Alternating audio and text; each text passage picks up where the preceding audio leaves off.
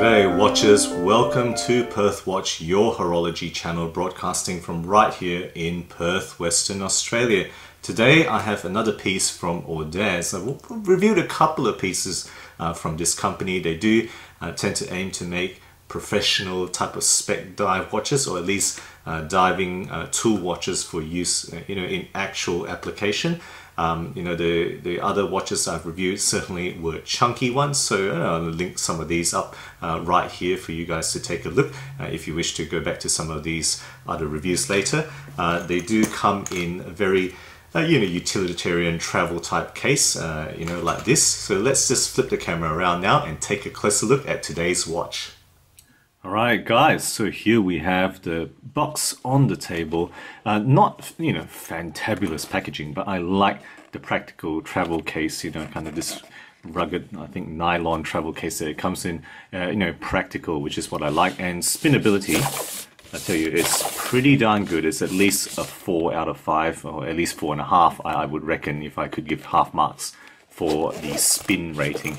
Okay, getting this out then, nothing too surprising, like foam protecting the watch here, and then I'll just quickly show you, that many spare links to suit a much larger wrist than mine. If you have I reckon an 8.5 or even a 9-inch wrist, this would still fit you with all the links in. A very simple manual, nothing groundbreaking there. I think almost none of you, very few of you watching this channel will need to use a manual for a three-handed date movement like this one, I reckon. Okay, so let's just put that aside and show you the watch. So guys, here we have the Audaz Octomarine automatic dive watch, the model number down here, 2070-02, which is for this blue version, right? It does come in a couple of other color versions, and you can check out the website for the variations. The actual MSRP is 400 USD, but with the discount code I'll provide with you guys, it'll be less than $300, $280 with 30% discount, which is pretty darn good, I reckon, for a watch like this. So, as is my want to do, let's just open that up. And first bit is to talk about the movement. So in here, as with other Audaz watches I've reviewed, is the Seiko NH35A. Nothing new to many of you, I'm sure. All the stats down the left side of the screen. And then I'll just say that in this case, the date window is at the 3 o'clock position. It's framed with an applied window, so that's pretty nice. It's a white disc with black writing. It would have been maybe a bit better if they gave us a black, or better yet, a blue disc with white writing, I reckon.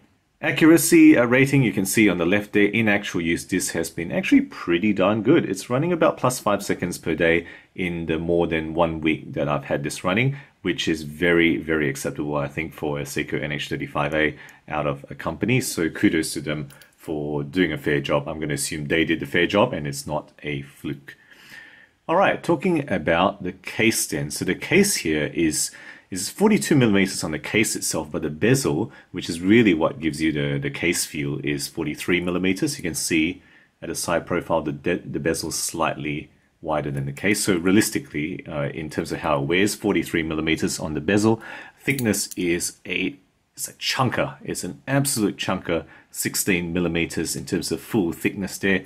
22 millimeter lug width, and a lug to lug distance, which it's kind of what you expect for this size, 51 millimeters between my thumbs there. Okay, and it's got that automatic helium escape valve that you can see right in the middle of screen there. Pretty quiet and subtly done, which I like. Overall weight in this metal bracelet with the number of links removed, 203 grams. It is definitely a chunky and heavy watch that you will feel. Finishing wise is completely brushed. They've gone for a fully brushed finish. All right, so horizontal brushing, you can see there on the side of the bezel, longitudinal brushing at the top of the surface of the lugs there, longitudinal on the side, as well as the bottom surface of the lugs. Okay, the case back itself is circular brush, you can see there, with a very rather nice, very deeply stamped octopus motif, which is where the name, I guess, is related to that, Octomarine or marine octopus, right? That's really what you're seeing there. Okay, very solid case back with nice art, a very chunky crown, right? So that's a sign crown there with a very chunky black grip there. I mean, it's not rubber. I think this is going to be black PVD. It doesn't feel like rubber at all. It feels fairly solid. So with those features, this is rated a full 500 meters, right? This is what the rating they've gone for. A very full-blooded dive rating there is what this gives you. Okay, moving on to the dial then. The dial here, hopefully you can see in the indoor lighting, I think you can see some of that there, right? It's a blue sunburst. It's a very deep blue sunburst, fairly subtly done. It's got applied indices that you can see there, as well as that date window. Printed words, right? Most of the words are printed, as well as the printed chapter ring. The Audaz brand at the 12 o'clock position is in slight relief. It's not an applied brand name, but there's a slight thickness to the printing there that gives it a slight 3D appearance as you kind of pan it around if you hold it in hand. The hands are sword style, you can see, right? The hour and minute hands are sword style. There's a stick, simple stick for the seconds. Superluminova is in all the usual spots with pretty good application. This kind of easily lasts the whole night. Definitely the hands and the indices last the whole night quite easily. The bezel, slightly less so, but that's what you expect for bezel lume generally. So it's a full lume bezel that you can see here on the lume shot I will share with you guys to show you how it looks like in the dark. Okay, so surrounding the dial is a 120 click unidirectional bezel, of course, in a dive watch. It's got that full lume ceramic insert, which you saw glowing in the dark. And yes, it is actually ceramic, which is pretty nicely done. Let's hear how it feels like now. 5. Okay, so 10 clicks for 5 minutes. So it's a 120 click unidirectional bezel. Okay, let's just turn it all the way now. Nice and chunky clicks, not too loud, but gives you a confident click on the, as you rotate it, which is kind of nice, minimal black play. They've done this fairly well. On top of the dial is a flat sapphire crystal with a degree of anti-reflective coating. All right, so that's the case. Let's talk about the bracelet now. Solid 5-piece per link. Unfortunately, it's push pin and collar. There's no screw links on these Audaz watches, and none of the two bracelets I've seen have screw links. Solid end links, very chunky solid end links. Solid deployant arms, but again, the same, looks like a Chinese OEM press metal clasp with 4-point micro adjustment and a press metal keeper. That's really what I'm seeing here. Okay, so let's just clip it on the wrist now. Snap it on for the wrist shot for you guys. So that's why I like bracelets, is that you can just snap it on very quickly, unlike a leather strap. That's how it looks like. Okay, nice looking bracelet. I like the bracelet. And what a chunk of the watch, which is really, I think, a little bit too large for me in the size, particularly that 16mm thickness. You can see how it looks like it really sticks out on the wrist, and over 200 grams. I'm not ever going to forget this is on my wrist. All right, so what do I like about this? Right, I think you got to say this is a very sturdily, solidly built, full-blooded diver. 500 meters is what they've given it, with fairly good quality execution, particularly in the body of the case, as well as the bracelet. For under 300, this is very, very solid. And I also like the overall look, how they haven't gone for any bling whatsoever. The only polished surface is really the ceramic, right? The dial is fairly subtle. And everything else is, there's no polish, right? It's all brush, which means that it's relatively quiet despite its, chunker monster of a size. So I think that's quite good. I think it's a good choice that they've gone for no polished surfaces on the steel here.